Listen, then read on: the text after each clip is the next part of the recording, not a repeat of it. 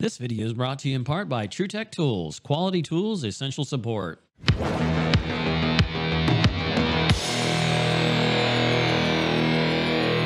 All right, so it's going to be pretty noisy in here, so you may not be able to hear a whole lot. What we're doing is they have a valve that they found to be bad, and we need to change it.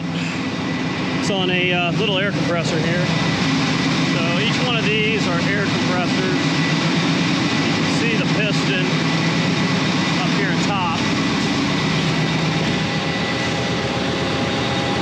And obviously you compress something that gets really hot.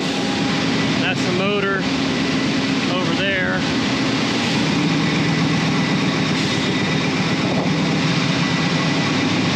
What we need to do is change the pressure control valve on this cooler unit. So you've got glycol coming through here, goes to the head pressure control. That's going to open and close based off the discharge pressure, which you can see right here. So it's going to go to there. Then you got your blow down valves and stuff, so if it gets too much water in there, it blows it out. There's your compressor, coaxial coil.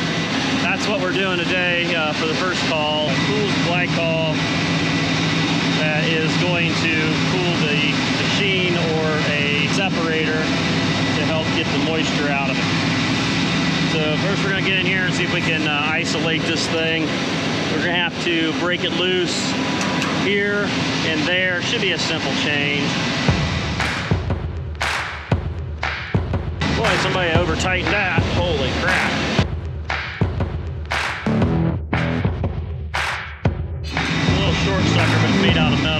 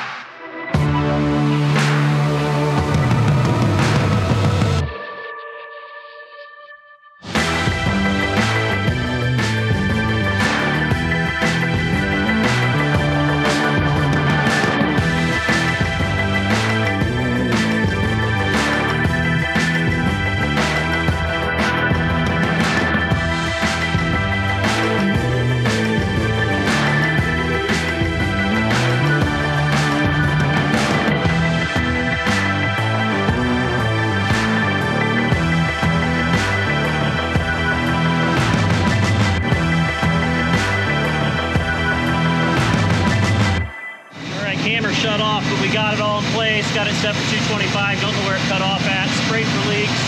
No leaks over there. I put a little Teflon on the thread zone link. Got that sealed up. She's done. I have 407 marked there, and also got that thread cleaned up a little bit more. Yep. Hope you guys enjoyed it. Later.